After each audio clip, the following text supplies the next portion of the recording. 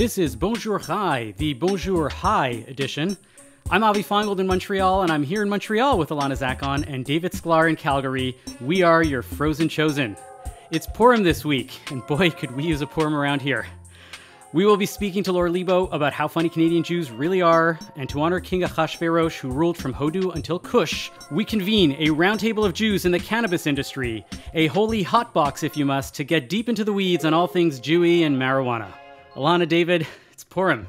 That was the best introduction ever, just saying.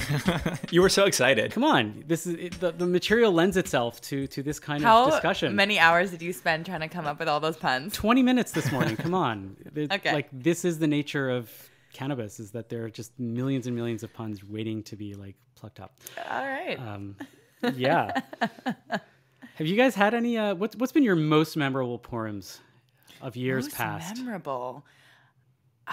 David, do you want to go first? Purim costumes, Purim moments. I'm trying to think. Like I the only times I could remember really celebrating Purim a lot was in elementary school, where we would have these big events, and I think the older kids in our school would like put together some kind of activity and games for all of us, and we would have to like give our nickels and quarters and dimes to attend these things.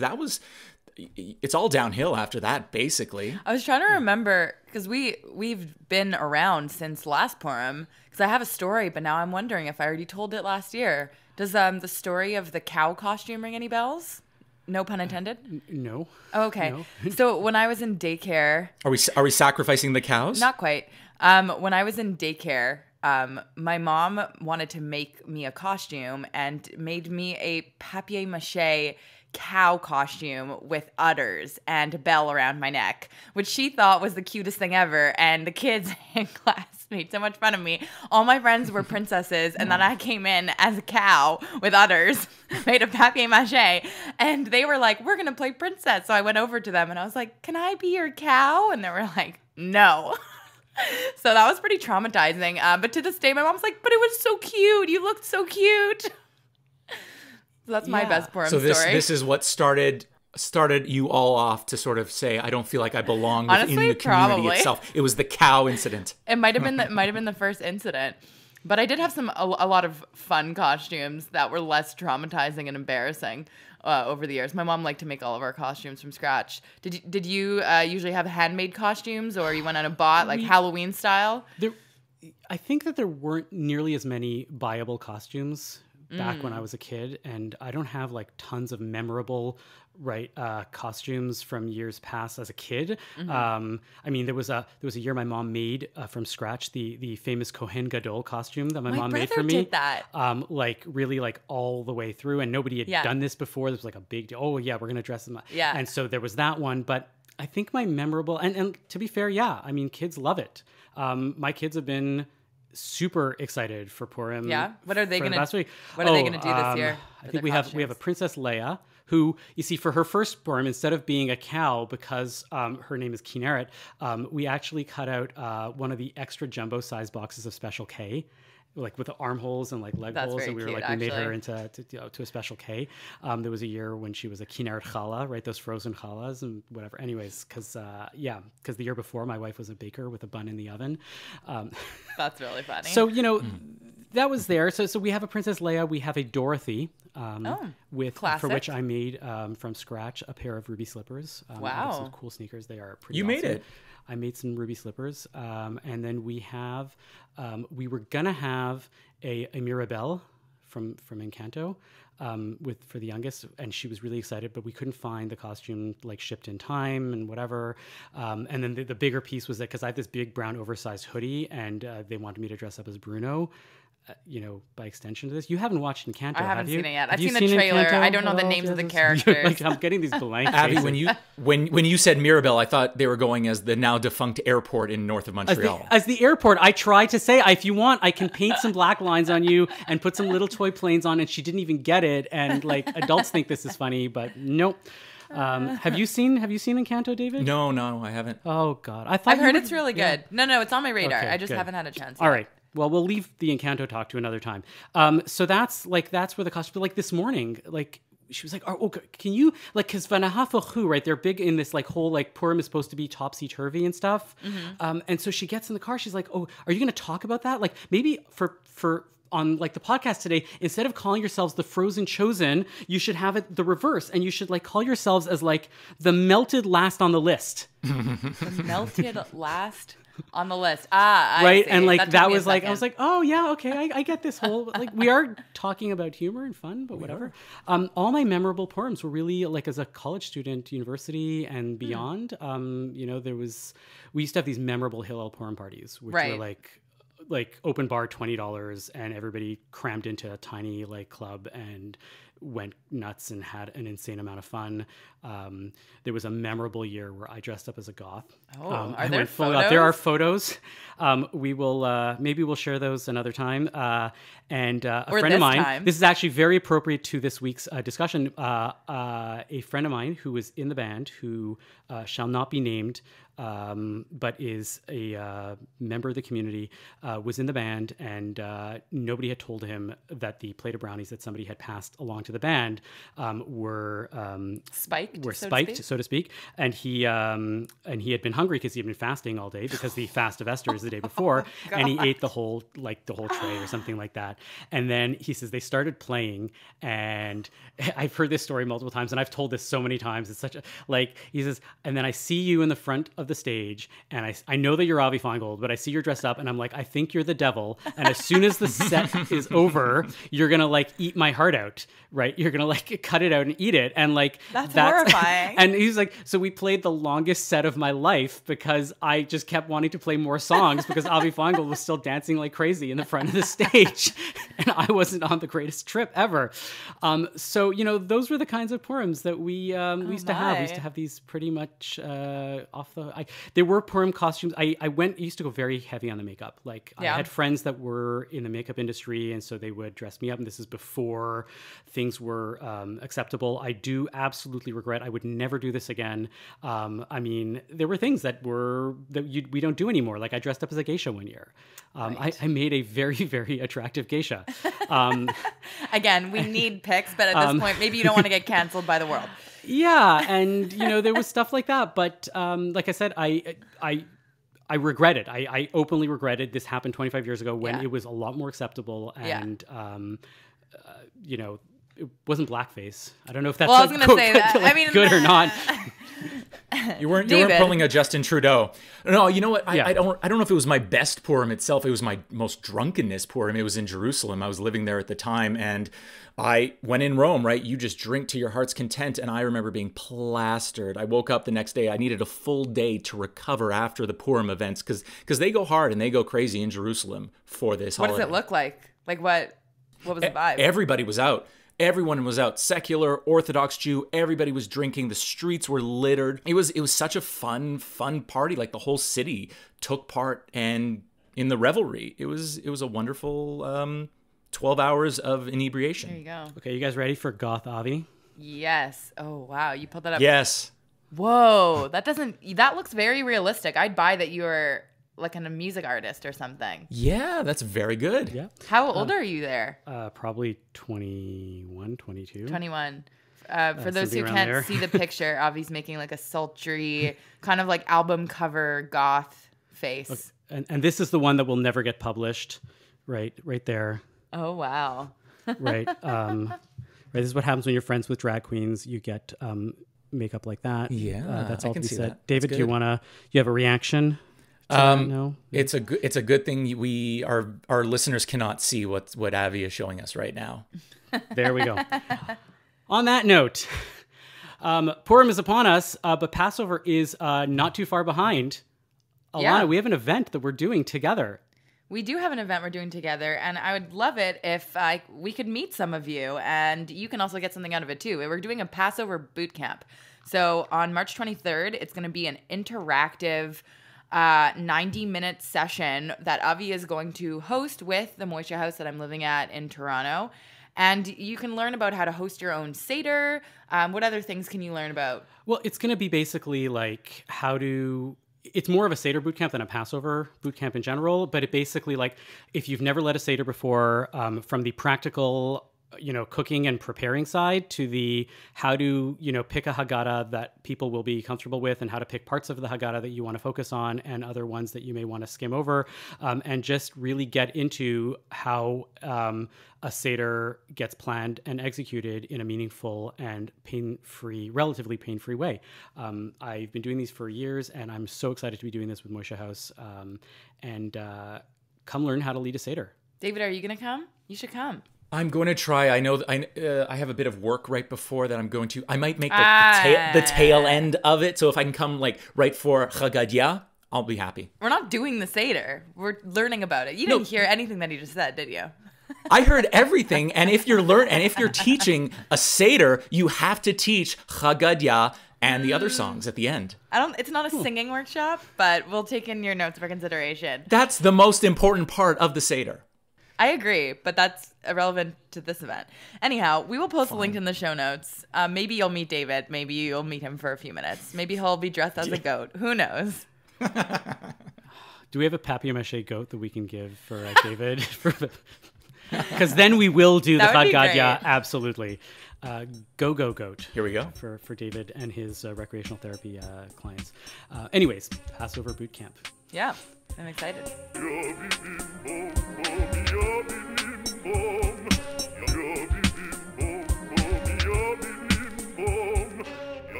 Today's episode is brought to you by our sponsor, Atelier Lou Bijouterie in Montreal, Quebec.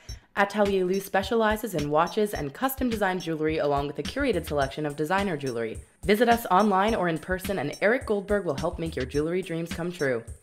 Atelier Lou is offering a promo code for all Bonjour High listeners using BON18 at checkout for 10% off your order at atelierlou.com.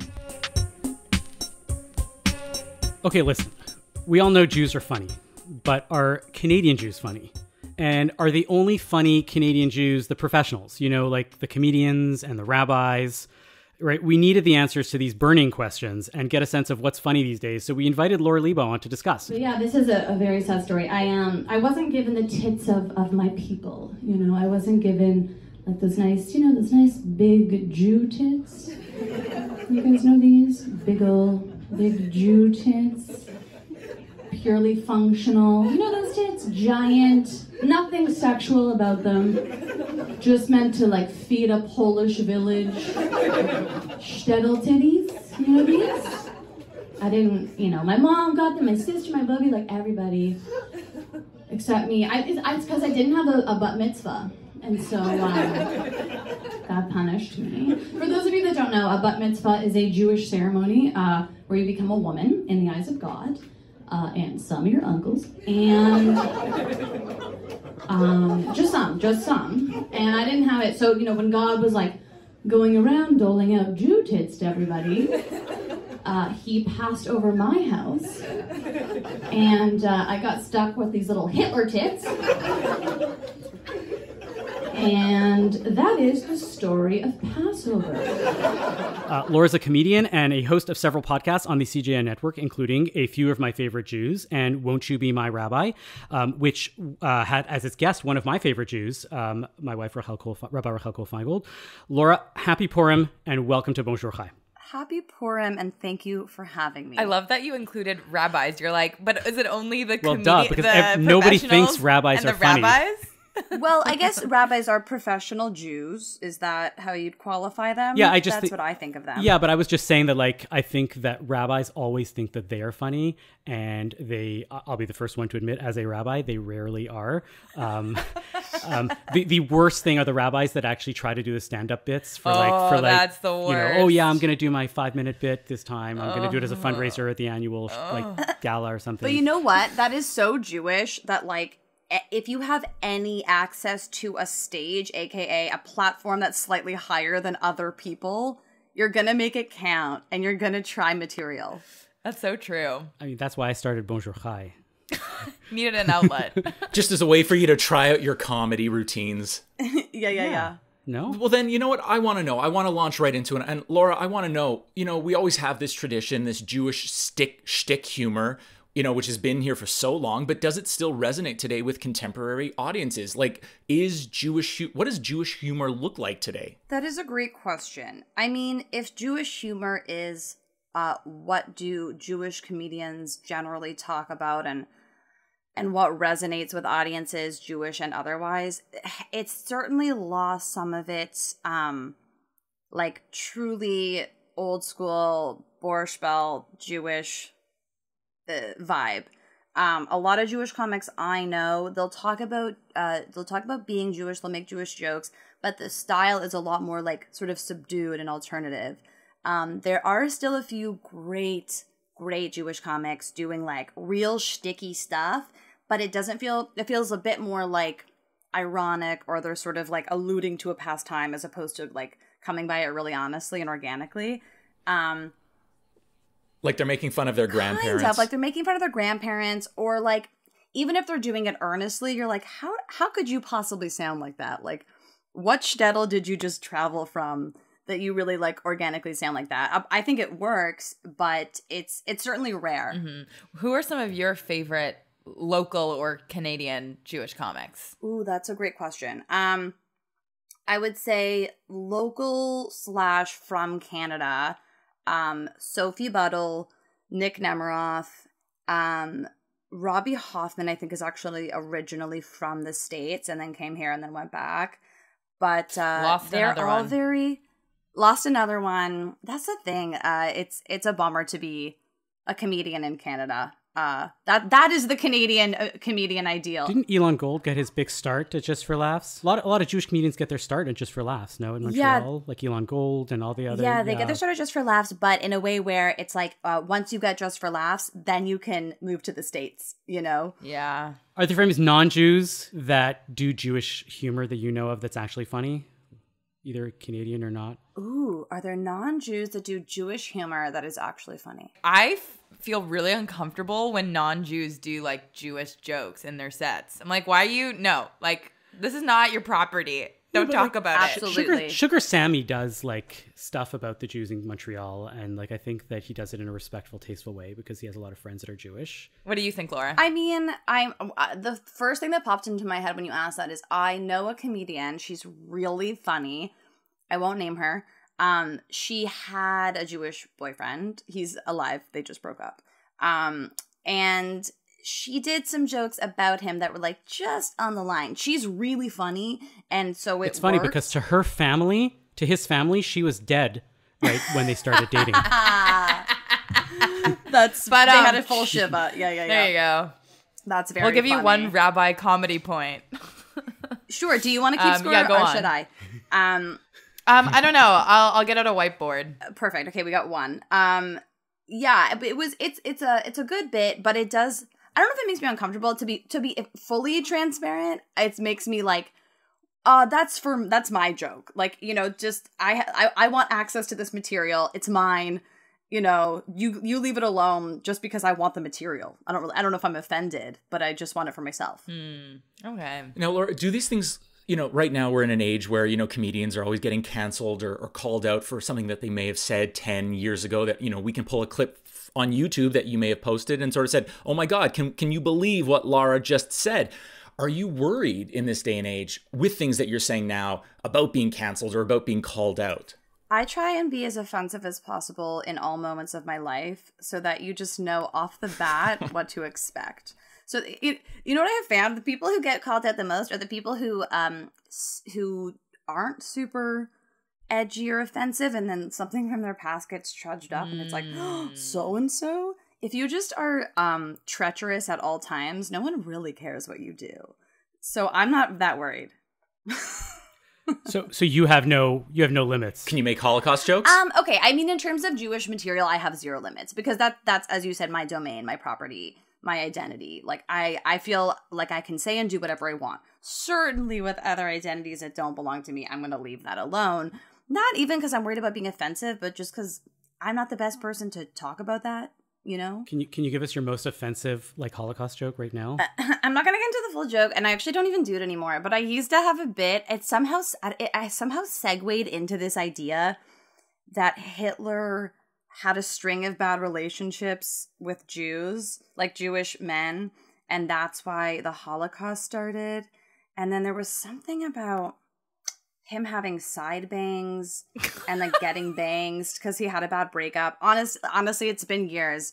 But it wasn't resonating with people, so I stopped doing it. Anyhow, I don't really do a lot of Hitler Holocaust stuff anymore. I'll allude to it because, like, how can you not, as a Jew, allude to the Holocaust? I really don't. I'm probably like the one of the three of us who like, I really don't like Holocaust jokes, like especially when they come from non-Jews. Like that bit in Mrs. Maisel when she does like that Hitler joke at a party, and I'm like, this is so inappropriate. And also like this show takes place so few years after the Holocaust, like no one would be making these jokes. And also like Mrs. Maisel, you're not actually Jewish, so like please stop. I could get into the whole Mrs. Maisel not actually being Jewish subject for a long time. Same. You laughed at my Holocaust joke though. Did I? Oh yeah, come on, don't you remember? No. Okay, Laura, knock knock. Who's there? The Holocaust. The Holocaust who? You said you'd never forget. All right. It's not like a laughy. It's like a, oh, I get it. Oh, David's laughing. It's sticky. It's sticky. It's sticky. Yeah. Okay, but here's the thing. You know, when we talk about Holocaust jokes in Israel, they're huge, right? Like anytime an Israeli misses the bus or anytime they stub their toe, you know what they say? They say Eze Shoah, which means, oh, what a Holocaust. Well, Israelis have a very different approach to life. Can we as North American Jews do that? Yeah, that's a whole other vibe out there. I mean, I also just think it's like personal preference. It is certainly an uncomfortable subject and a dark subject. And if you're not comfortable joking about it or hearing jokes about it, that would be extremely reasonable. Extremely reasonable. It's just some kind of weird, I don't know, I guess it's just like the inherited trauma thing. It like lives in my bones. And so if I can just spew jokes about it, it feels a little bit. It's like a release. It's a release mechanism. Yeah. Like Purim. Right, Purim is the release valve for society. Right, it's that one day. Every culture has this as a day where you get to let go. Right, it's Mardi Gras, it's Carnival, it's I don't know. I mean, it's not really. That's a made-up holiday, Cinco de Mayo. But let's be honest, it's that kind of same sort of vibe. But cultures all have this as a way to like let go, and I think that happens in humor as well. That like you need this release to make it work. Yeah. So Laura, you have a new podcast coming out. Can you tell us about it? Sure. It's called Shticks and Giggles. Speaking of the shtick, which is way better than the other alternate title for it, which would have been Lolacost. I'm guessing, no. I actually wrote like 3 lol puns, and somehow that never crossed my mind, and I'm disappointed in myself. It's me talking to Jewish comedians about what it means to be a Jew, a comedian, and a Jewish comedian. What the Jewish comedy identity is, if there is one, if there isn't one, if younger Jews like use their Judaism on stage a little bit less than older Jews. We'll have a theme every week. We'll chat around it. It'll just honestly be a lot of schmoozing. That's the gist. Cool. And these are stand-up comedians or all different types of comedians? We're gonna keep it broad. Stand-up, sketch, as my producer said, potentially mimes. So, you know. Also a rejected title, right? Keeping it broad with Laura Leibow. Keeping it broad with Laura Leibow. Or Mime Talk, which was just going to be me and mimes. But we scrapped that. Yeah, I think, I can picture that. The mime responds. The audience has no idea what they're going to say. It's perfect for a podcast platform. It's just me talking and describing what's happening in front of me. Exactly. Excellent. Well, Laura, I cannot wait. Based on your previous podcasts, I imagine that these will be just as good, if not better, and a lot of fun. And I can't wait to hear the bits that you've selected for us that are going to be, have already started and going to be continue to be scattered through the rest of this podcast. Laura Leibow, thank you for joining us on Bonjour High, and come back anytime. Thank you. If you like this segment and want to hear more Laura Leibow and other great Jewish comedy, stay tuned to the CJN for the premiere of Shticks and Giggles, Laura Leibow's new podcast, coming up very soon. And now, here's Juno-nominated comedian Nick Nemeroff. So I wrote another Hitler joke. Hitler was also actually a grammar Nazi. He killed my grammar. And also,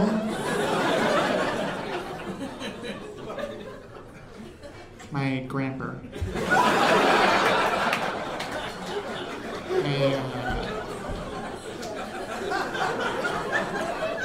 I will say that joke feels disrespectful.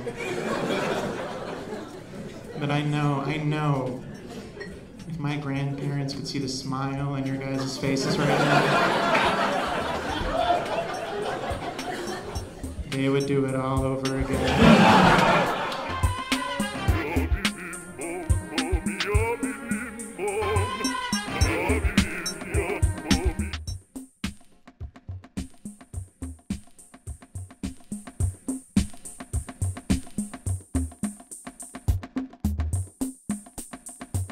For the past 3 Purims, cannabis has been legal in Canada.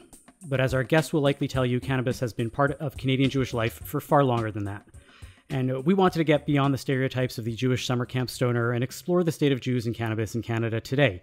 And so aiding us in this endeavor are Abi Roach, a cannapreneur, former owner of the Hotbox Lounge in Toronto, and current senior manager for product initiatives for the Ontario Cannabis Store, as well as Idan Walk and Lenny Kerman, co-founders of Oy Vapes, a cannabis vape brand that celebrates Jewish culture and inclusivity.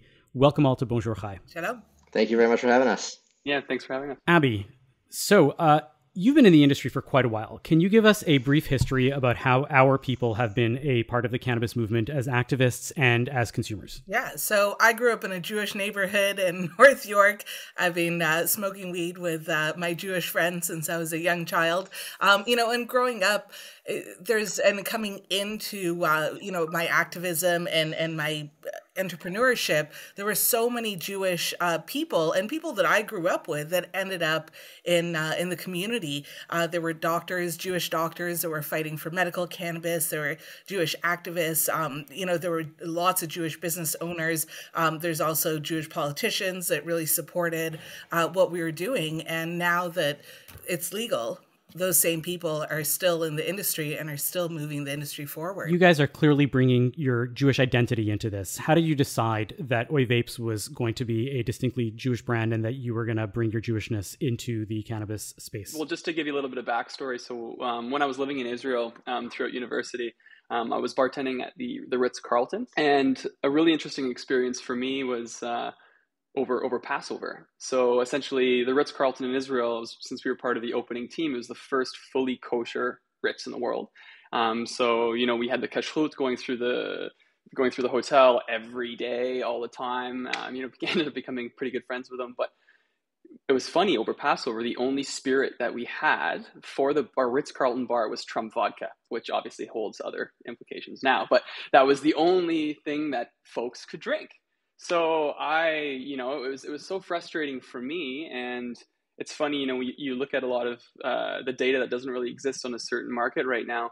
It doesn't necessarily mean that those folks aren't there. So I think a big thing for us when we wanted to create Oy Vapes is to create a brand that really speaks to Jews, but also it's something that's inclusive as well too, and be able to promote and educate about our beautiful culture. What does that look like? Weed that speaks to Jews. What does that entail? Well, it's so even as far as the spirits, like we'll go back to the Ritz, a lot of the companies, they could have had their brand on the bar, but they didn't necessarily go the extra mile to have all of the certifications in place. So it's kind of just taking the guesswork for a lot of folks, because whether that's going back to the genetics of where we're sourcing the flower from, making sure the nutrients are all passing the kashrut, all of the steps. It's just it's something that we're passionate about. We want to and check all those boxes and make sure that people don't have to second guess and be able to launch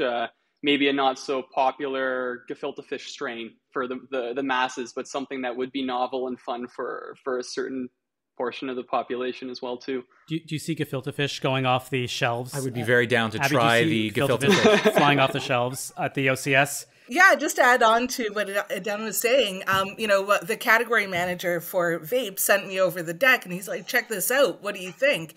And it really spoke to me right away. I was like, like the marketing was hilarious. I was like, yeah, this is like totally Jewish. It's totally hilarious. I love it. From the shirts to like the name, and then also the names of the genetics. So, from a branding perspective, as somebody who looks at thousands of cannabis products on a daily basis, I think from a branding perspective, they really kind of hit the nail on the head of speaking to a Jewish consumer, just from that humor side of it as well, and just that lighthearted sort of Jewish humor that we all have. Now, I'm curious. Now, cannabis has been pretty much used in sort of ancient Israel for rituals, for spiritual connection, and possibly even a way to connect with the divine. Have any of you found that marijuana aids you in finding any kind of deeper connection to your Jewish values at all? For me, it's not so much about connecting to my Jewish values, but it certainly allows me to have a different perspective of things in the world, which I think is itself somewhat Jewish. We're always talking about it's one of the key tenets towards at least how I see Judaism when I was going to school, was always about how we need to look at other people's perspectives of how they see us, how we see the world and what have you. And I think that was part of that creation of the brand aspect, is that we recognize that the Jewish community is so well represented in the licensed producer and Canadian Cannabis Network at a corporate level, yet we're not necessarily represented on the brand side of things, and we felt that being a little bit light, being a little bit more fun, we're providing that different perspective to the rest of the community. So for me, it's not something that necessarily connects me to God, but or my traditional values, but it has been something that has allowed me to at least take a moment, take a beat, and look at other people's perspectives, which I think is one of the major key tenets towards Judaism. Am I safe in assuming, Abby, that there are not many other subcultures or communities that are deliberately like thinking about their community within and bringing this into the cannabis space? Like, are there Christian cannabis companies? Are there Italian communities that are like saying like this is an Italian thing to be doing? Like, what is it about Jews that feel the need to justify our cannabis consumption with like deep Jewish values, or however it is that we want to think about it? I think that there's a lot of communities that are not represented within the cannabis brands that are out there. And that's just because of the newness of the industry. It's a kind of a nascent legal industry where it's been around for a really long time. So even if you look at BIPOC communities or the gay community, like they don't really have their own brands either. So I think you'll see over the next couple of years, the segmentation of cannabis brands really, really getting defined and refined as companies really start to look at the niches of their consumer bases, right? So whether it's a company geared towards Judaism or the gay community or whatever else not, it's important that companies really be able to refine their segmentation. I think I always say less is more in terms of product. But I mean, like as Jews, something that I find is that we're always looking, right? And I don't see this necessarily outside in other communities. This is one of those things we're always looking to say, oh my God, yeah, but my Judaism and my weed use is totally the one and the same, and it makes me more spiritual. I don't imagine that a lot of Christians are infusing their Christianity with their cannabis use or anything else, but there's something Jewish, distinctly Jewish, and I'm sure you've witnessed this, no? I think it's a sense of community as well. Like a lot of cannabis ritual is a sense of community and a sense of being with others that are alike. And I think the Jewish community has a lot of relationship to that, where we always look for, our small community and people who are like us and we can relate to. So there's definitely a symbolism there. It's interesting. If I could follow up to that, I had a friend who had a whole theory about why Jews are really into Fish and into Bruce Springsteen and other bands that are specifically have these like huge fan bases. And I said, well, Jews are really very communal by nature, and they tend to go after bands that have these types of communities and where the concert feels like it's ritualized and it's communal, because we speak the language of ritual and we speak the language of community in a very, it's just ingrained in us. And so this really speaks very much, there's a strong parallel in that there is cannabis rituals, and there is another community that we feel, and you don't do it alone. Cannabis is not usually an alone drug. It's more of a social. Oh, yeah. And kind of to echo what you're saying there, Abby, for me personally, with my cannabis use, it was tricky for me, especially going to university in Israel. Half of my family is Israeli. I'm Israeli. But also to find that identity aspect, because I find that cannabis has really helped me in that regard. For a lot of folks, wouldn't consider me Jewish because my mother's not Jewish. Wait, but no? as a, Get off the show. Absolutely. No, I'm kidding. I'm kidding. Exactly. I'm like hiding over here. But it's funny, it's interesting because a lot of my closest friends from university in Israel, and bringing back that social aspect, consuming cannabis together. A lot of my friends, even people who were studying within Chabad, Judaism is such a beautiful culture because it's an identity. It's what you hold, and that's again, trying to loop things in with whether that's with branding or anything. It's trying to create that community and open up a platform for education. This is something that's for folks like us, but also it's an easy avenue. It's a door that we can open to bring people in and explain to them. It's like, oh, why is gefilte fish something that's interesting to you? That sounds disgusting, but just to kind of have these avenues and these parallels here was something that's really important to us. And being from Israel yourself, I'm sure you're aware of the stereotypes of, after 3 years of serving in the military, a bunch of the Israelis go off to like Thailand or Cambodia, smoke a lot of drugs, really try to reconnect. But what is the state of marijuana in the country Israel right now for people who are not familiar? Well, so for me, I was born in Canada, and I lived in Israel throughout university, but half my family there. But yeah, it's funny. Well, whilst I was at school there, that's honestly really where it opened my eyes to cannabis. There would be medical grows that were a block away from the university. People, recreationally, obviously it wasn't permitted, but medicinally already back then, over 10 years ago, people were taking cannabis medicinally, and it was just kind of, even if you were stopped on the street and you had cannabis, it wasn't even a slap on the wrists compared to what we have here in Canada back then before legalization. So, Israel has been always so far advanced medicinally. Even today with medical studies, a lot of the big cannabis LPs, a lot of their studies are coming from Israel because they've just been doing it for longer. And they have that much more funding that's geared towards that. Is Israel the place where people make a borei mine samim on their when they smoke? No? I'm not too sure. I'll plead the fifth. But I know Israel is very close to decriminalization, legalization. It went once through their parliament, and it almost passed. And I think they're doing some revisions right now, and it should be tabled again, from what I understand. So hopefully, in the next couple of years, you'll see real progression in Israel. Yeah, I don't know if you've seen in the news.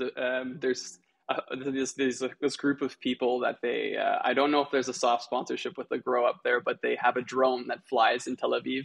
It's every month or something like that, and they'll just drop thousands of little gram baggies on it with smiley faces in it. And I remember, you'd be walking in the streets and it was dangerous because people were running in the middle of the streets to kind of collect all of these bags. But this was happening, 10 years ago. I feel like that drone is going to be called the Messiah.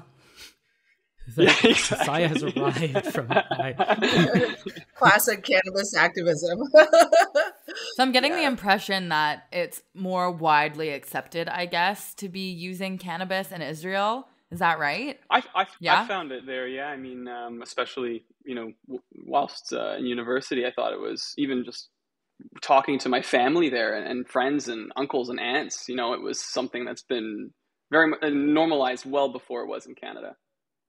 Right. And so what's been your experience comparing Canada to Israel? And this could be a question for Abby too, because you grew up in Israel too, right? Yeah, so what do you find the relationship in the Jewish community between Jews and cannabis? How is it different over in Canada?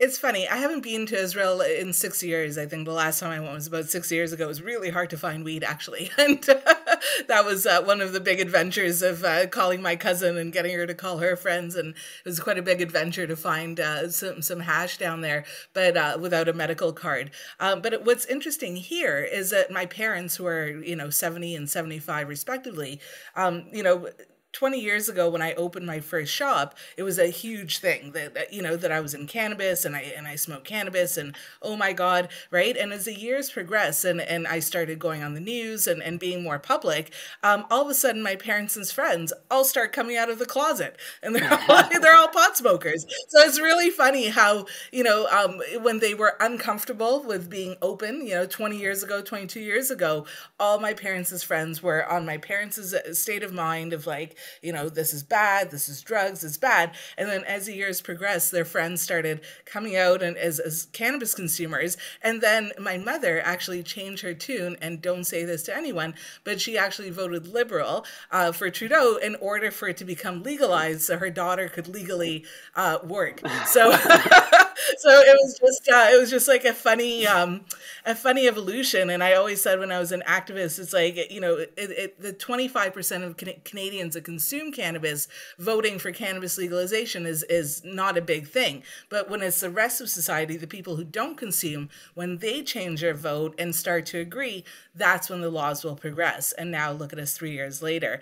So hopefully the Israeli society will also sort of coming out of the closet, as I like to call the grow closet, will also change their political landscape, and legalization will come there as well. I think Canada legalizing was a huge step for the rest of the world. Absolutely. 100%. I think the legalization in Canada proves to be a pretty wonderful model for many, many countries. And I think I hope Israel isn't far behind. What has changed over the past 3 years with legalization? I mean, I know that I can see that stigma is a lot less, has been taken away to a great extent in the vast majority of the Jewish community. I was only able to speak about my community. So for the past few days, I've been asking a lot of friends and colleagues from different areas of the Jewish world, like what was like cannabis use like in their communities. And I'm hearing numbers very close to what the average would be for the average, like, you know, population in Canada in general. Somebody told me, yeah, you go to that synagogue, 20% of the people there are smoking. And I said, but how many of them are talking about it? And he's like, you know, maybe 1% of that 20% are actually open and willing to talk about the fact that this is what they do. And that it's just part of their lives. And he says, but there's so many more people that will go out and buy it and just use it and have a close circle of friends that they'll do it with, or just with their partner or whatever it is. And I found that interesting that within the Orthodox community, there's still a lot of stigma attached to it. And with maybe within the larger Jewish community, although I'm hearing on the other side that, you know, you go to the progressive, really left spiritual communities, and there's much more cannabis use than even alcohol use. So, you know, what has happened? Like I said, it's a long preamble to that original question. What's happened in the past 3 years to change the way that Jews approach cannabis in Canada? I think legalization 100% help. Having something be legal, you're not breaking the law. So the stigmatization of being a criminal is gone. You know, you're legally purchasing your cannabis, you're walking into a store, you're paying with a credit card, you know, you're speaking to someone openly about it. It doesn't feel like, you know, it doesn't feel criminal. And when you talk to somebody and they, you know, if they have a stigma about it, it's kind of their problem right now because what you're doing is 100% legal. So it's not really your fault for doing what you enjoy. It's someone else's problem that they are disagreeable with it.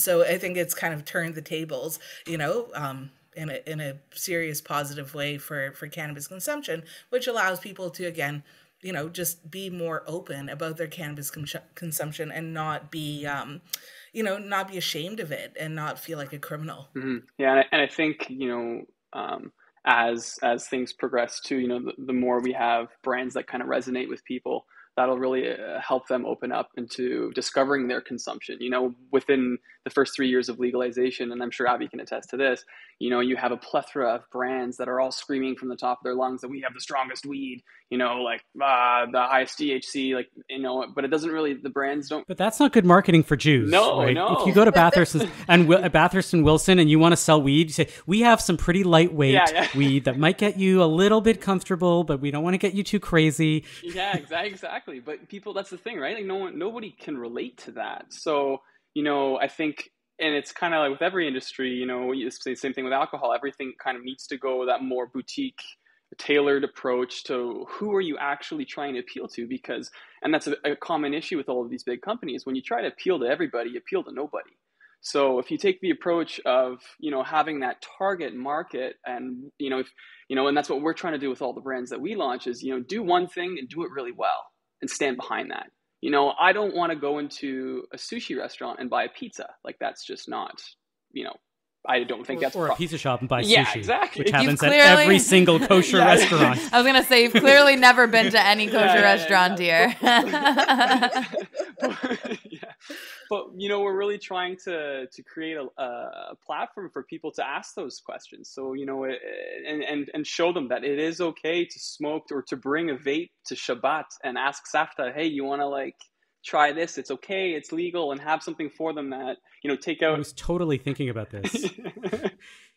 We have this conversation in the CJN channels of talking within, and I always want to talk about how the Bonjour High is, it's not your bubby's CJN, right? As in we want to be younger and show that and it's bad branding to say not your bubby's this or whatever, but there should be weed for your bubby, that's light, that's nice, a good entry level cannabis, right? Weed for your bubby. A lot of senior population really gravitates towards CBD oils and capsules, right, and things that they're more comfortable with in terms of consumption.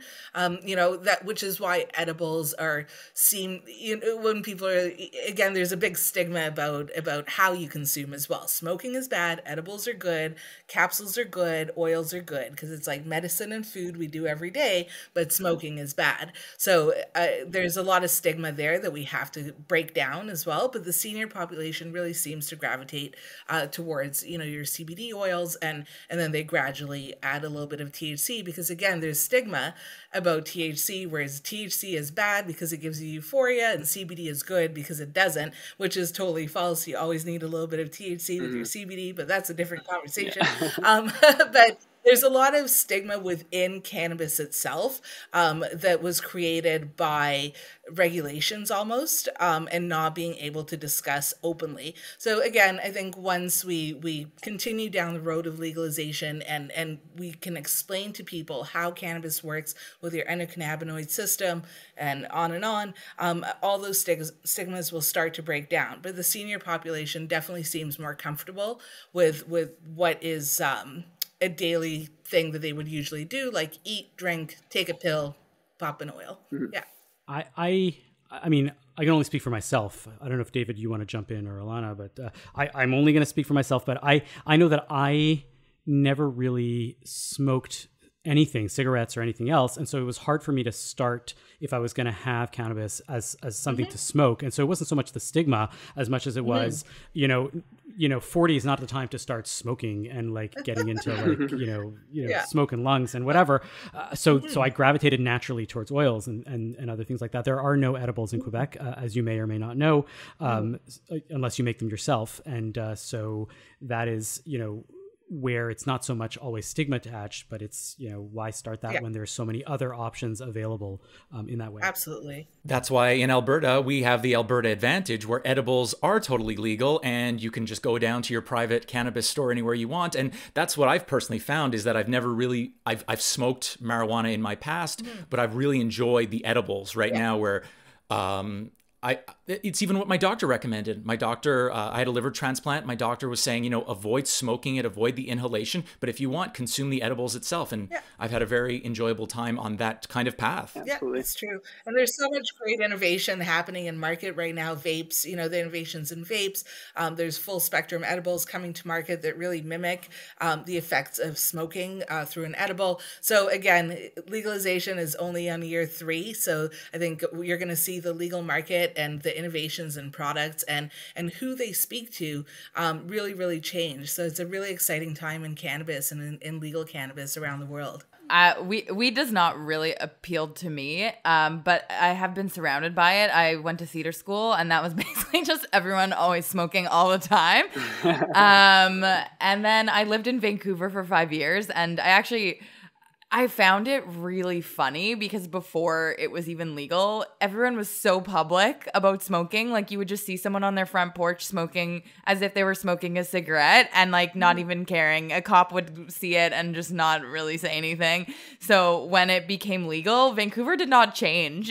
There was just more storefronts, but that were mostly already there. So I definitely seen the changes. But in my research, I was looking up Judaism and marijuana and like, what's the relationship? And there were some people that talked about, well, you know, as a people, we have all this PTSD and we have all this anxiety that we've inherited. And like, that could maybe be a reason to explain why Jews have gravitated towards it. And it just kind of made me think like, I know that it's a plant, it is natural, so to speak, but I'm like, is that like the way to deal with it instead of like doing the work to heal our trauma? But then I thought about like wine and ritual and how like we drink in so many of our holidays. And I was just curious to hear your thoughts on that element of cannabis use. Yeah, I mean, I think especially with cannabis anyways, for me, some of the best moments I have is with whether it's sharing a joint or a little bit of hash with some of my closest friends. And for me, cannabis really forces you to be introspective. You really look within yourself. And obviously it affects everybody differently and they use it for different reasons. But, whenever I do consume, it's a good, like introspective, thoughtful moment for myself to kind of peer into. And it's funny, I'm the complete opposite. I don't drink alcohol, never have. When I go to family dinners, it's always like, they're always trying to push wine on me. And I'm like, oh, I don't drink wine, like I just don't drink alcohol. So it's interesting. Again, it goes back to my family opening up. My brother-in-law consumes, my sister started consuming later on in life. So it's interesting. The dynamics of my family have completely shifted from alcohol to cannabis. We're sort of the majority now in my family. So that's kind of fun. But in terms of trauma, I think, again, being introspective and really thoughtful, and opening up your channels of feeling and thinking, cannabis is very helpful for that. And it just, for me, sort of that Jewish trauma is really, away from cannabis, really discussing it with my family and their history and learning about my family's history and what happened to my family. We lost, I would say, probably the 3/4 of our family tree was erased, in the Holocaust. So, there's a lot of trauma there, but we need to deal with it in an introspective level, but also speaking about it, being open about it, and cannabis helps with that sometimes too. One of the big motivators for me is like my father is, the most giving person I've ever met, like everyone would always come. I feel like all my friends in high school would always come over to my house to hang out with Ori. Like that was just the thing because my dad would always cook and give people stuff.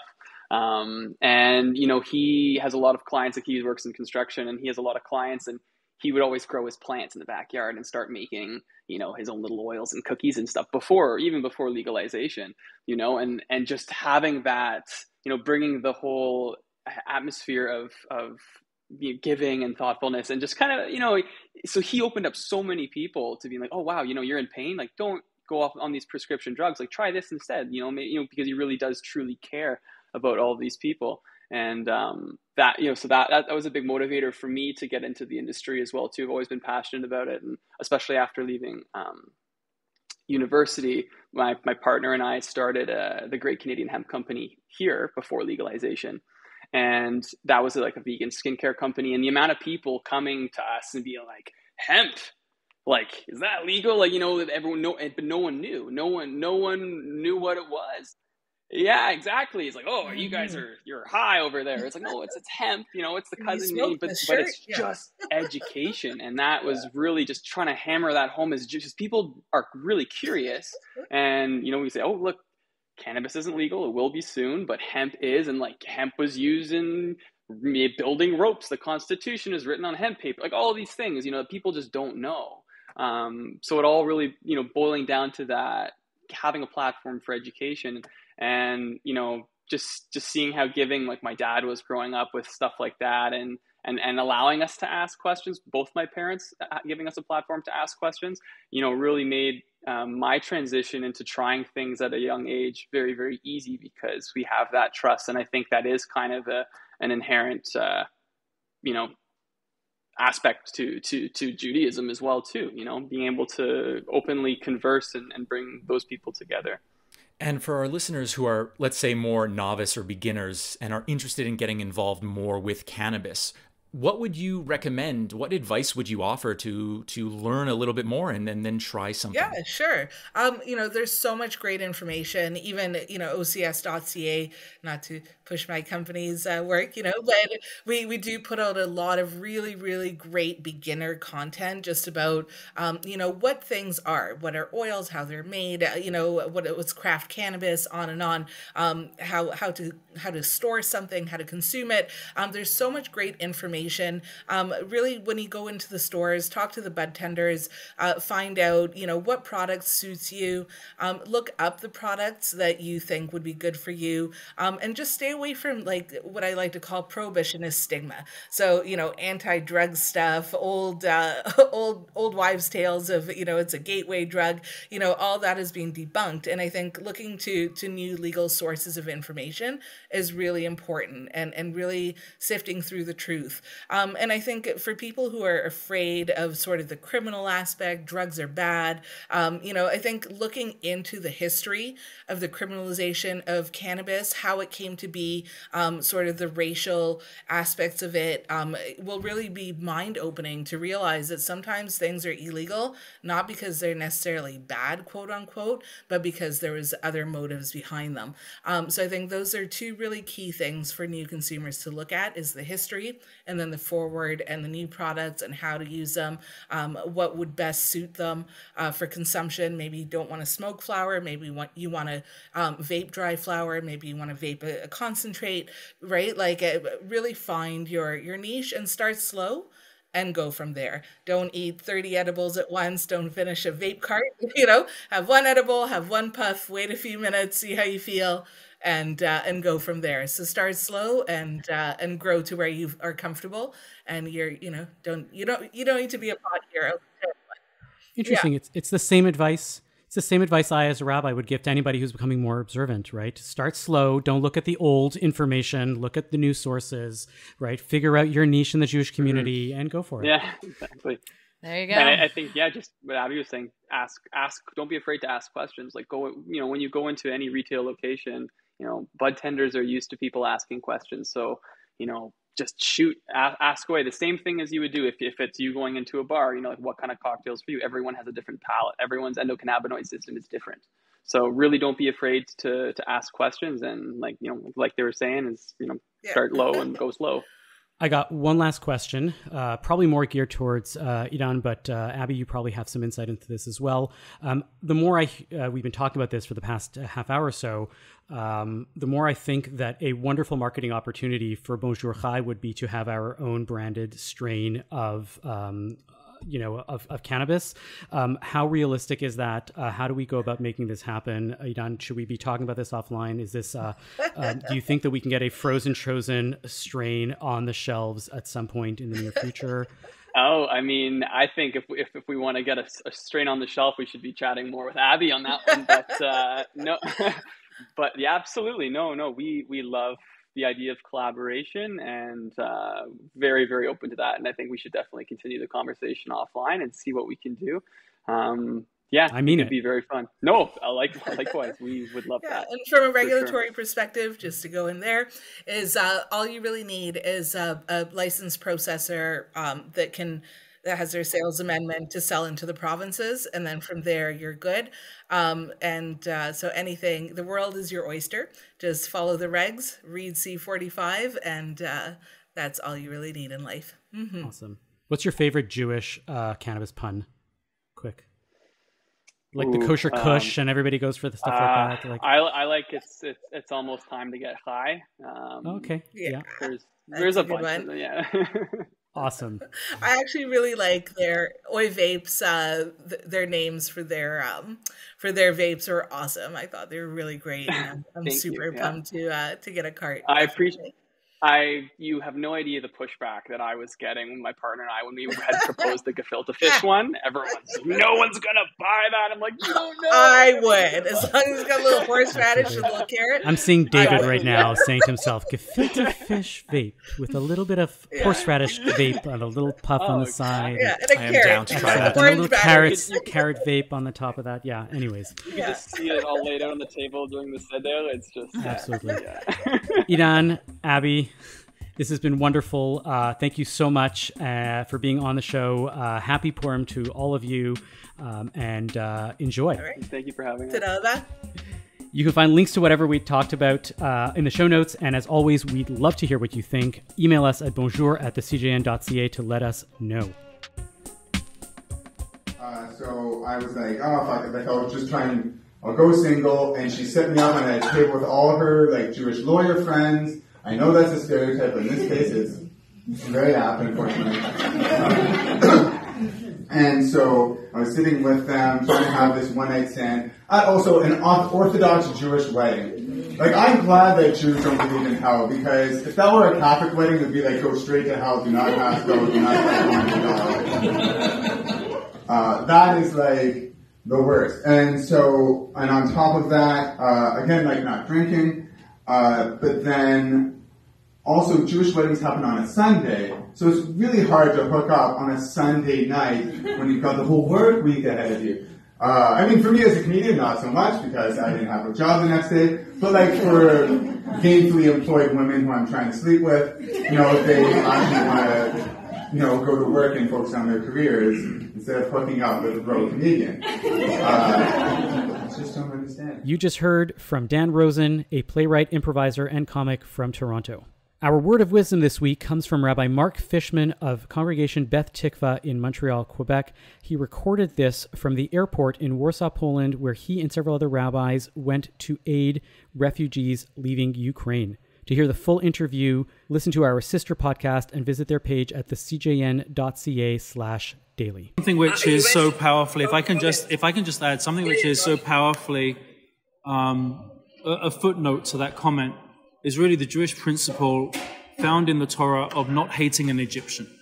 If there would be any nation that the Jewish people would naturally harbor resentment and animosity towards, it would be the Egyptians. And the reason given, because you were strangers in the land of Egypt. Notwithstanding the brutality that we suffered at their hands, we were residents in their land. And I am struck by the fact that, yes, the brutality, and sometimes murderously so, that the Jewish community has suffered in Ukraine and in Poland. And yet it is the Jewish people, whether represented by on-the-ground aid organizations or extensions of Israeli NGOs. It is an incredible irony that can give hope in this darkness, that it is us who have suffered so much persecution who are at the forefront of giving help and assistance. And now it's time on the show where we list our nachas of the week, the things that make us feel good about being Jewish and or Canadian this past week. David, what's been your nachas? Okay, are you familiar at all with Roots Metal, you two? Yeah, I follow that account on Instagram. Roots Metal. No, I'm not. Roots Metal. She's pretty big on the gram. She posts like a lot of helpful information regarding Jewish life, Jewish politics. She posts a lot. She's been posting a lot about Ukraine and Jewish history, and like very easy to follow captions. She's pretty wonderful. She put together this compilation of fairy tales called The Witches of Eshkazu and Other Jewish Fairy Tales. It's a very short read. I finished it in like one bath time sitting. Some of the fairy tales are from like that we'll be familiar with, like the Golem and others that you may have heard of. She also makes jewelry too. Follow her on Instagram. But basically, I just want to shout out my nachas to her fairy tales, her book of The Witches of Eshkazu. Cool. It was really wonderful to hear some stories that I had never heard before. Fun. Yeah. Very cool. Very cool. Alana, what's your nachas? My nachas goes to my future sister-in-law, Hannah Sroor, who just started a new book review column at the CJN. So now CJN is running in the fam. She put out her first article where she reviewed All the Shining People by Kathy Friedman and I Am My Beloveds by Jonathan Papernick. And word on the street is that she's been already getting unsolicited requests for book reviews.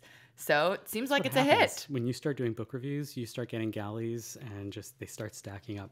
Yeah. That's what happens. What about you, Avi? I'm not a big nachas person about past events. Not that there's anything wrong with those, but that tends to not be my wheelhouse. But I did a really, really fun event last night, and so that was my nachas. It was one of the highlights of the week. Actually, it was an otherwise chock full week filled with like meetings and calls and podcasts and all sorts of stuff. But I did a cocktail event for the State of Israel Bonds Rabbinic Advisory Council. So I did a cocktail. So I taught cocktails to 40 plus rabbis. And taught Torah with them. And I mean, this is like, next level, because I didn't have to just teach the basics. I got to teach, rabbi puns and in-depth Torah learning about like pieces of Talmud, about alcohol and wine and what it does to you and all that. It was a lot of fun. And, it's great to teach a group that appreciates, like my humor, unlike, our producer, Michael, right, for one, who just will always like. You made him laugh a lot today, though, at your intro. I don't think you were looking at the screen, but he was laughing and a lot of thumbs up. So you did good. It only took 1 year and one extra episode. Maybe it's because I gained my like comedy legs last night with all of the rabbi humor, talking about like Hillel, the mixologist who was asked, teach me all of cocktail, all there is to know about cocktails on 1 foot. And then he went and said, spirits, sugar, water, bitters, and all the rest is commentary. Did you teach about Judaism and its influences with marijuana at all? No, because that was not the topic. I was making cocktails, and it was not a cannabis. David's like really pushing today. He's like, oh, you need to sing Chagadia at your workshop that has nothing to do with the singing, and then you need to teach. No. I hear what I want to hear, okay? And I give out my suggestions. They may be rejected by you, but I think there is a place for these things, Alana, at your Seder. And marijuana with Abby. Cocktails with rabbis, always a fun time.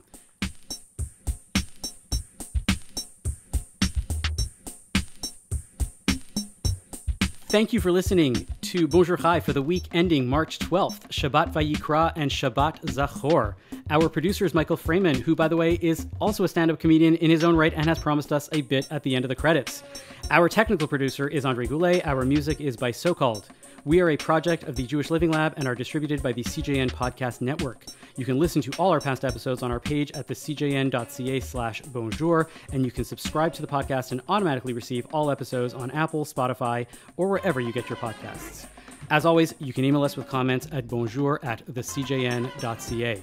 I'm Avi Feingold. I'm Ilana Zakon. And I'm David Sklar. I was raised under the old Judaic maxim of whatever doesn't kill you is probably still anti-Semitic. My father is extremely paranoid as a Jewish man. He blames everything that is wrong in his life on an anti-Israeli conspiracy, including me. I went to see Don't Mess with the Zohan last summer. The projector broke down. He started screaming about Arabs. My parents sent me to a strictly Zionist elementary school where if you so much as mention Christianity, they make you sit inside during recess and listen to klezmer folk music for half an hour. I hated everything about that school. The teachers were the absolute worst. There was one teacher who taught history and phys ed, like combining the two. So in gym class, he made us build pyramids and chant.